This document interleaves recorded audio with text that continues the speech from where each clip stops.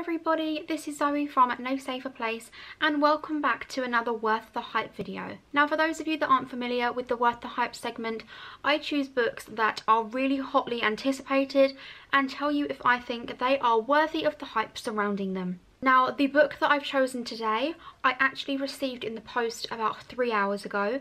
I finished it about 20 minutes ago, so I think that kind of shows you the answer to is this book really worthy of the hype. So this book is one in a series of 4 about the DC Comics. Wonder Woman came out last year, the one that I'm about to talk about comes out next month, and Catwoman and Superman come out later in the year, I believe. I have always loved superheroes. I was a huge fan of Marvel comics a few years back and I collected them.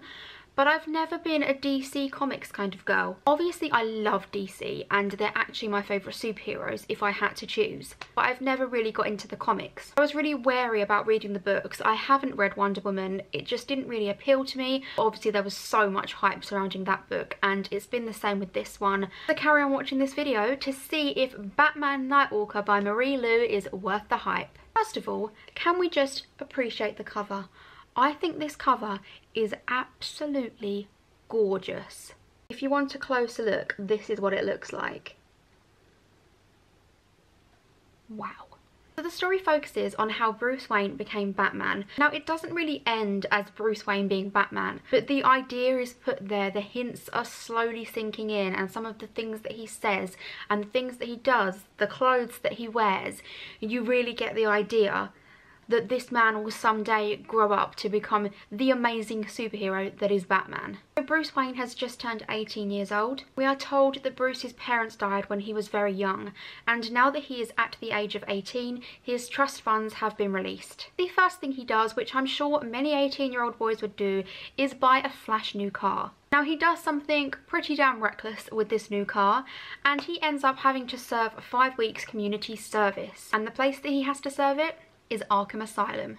Now if you're a fan of the films or the comics or the books, you will know what Arkham Asylum is, and I was so excited to see what Marie's take on Arkham Asylum was like. If you don't know, Arkham Asylum is home to some of the most notorious criminals in Gotham City, and it's here that he meets the infamous Madeline Wallace. He discovers that she is one of the asylum's most notorious criminals. She is an 18-year-old girl.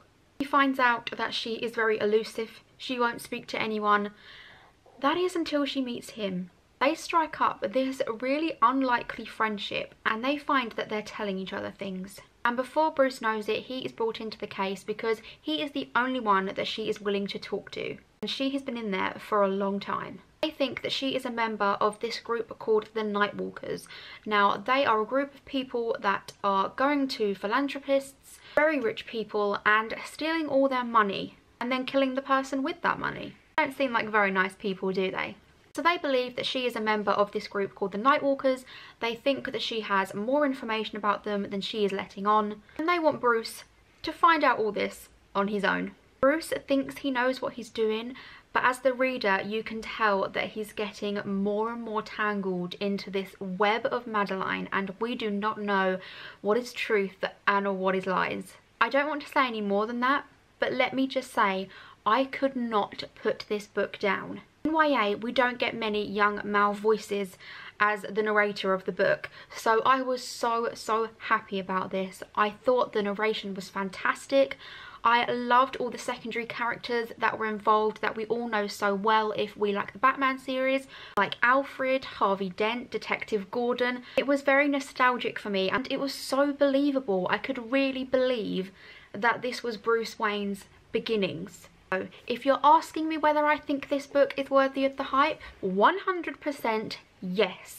It's actually made me think about going out and buying Wonder Woman now, because although Wonder Woman was never really my cup of tea, I definitely want to give it a try now, because if it's half as amazing as this, I will definitely love it. And also there's chapter 1 of Catwoman in the back of this, which I am so excited for. Catwoman is my favourite superhero in the DC world, and Sarah J Maas, I love her writing, so I cannot wait for that one later in the year. If you've read this book, let me know what you thought of it. I always love to hear your opinions on books, especially ones that have been really hyped up. I hope you all have enjoyed this video. Let me know what you would like to see more of on my channel, and I hope to see you all again soon.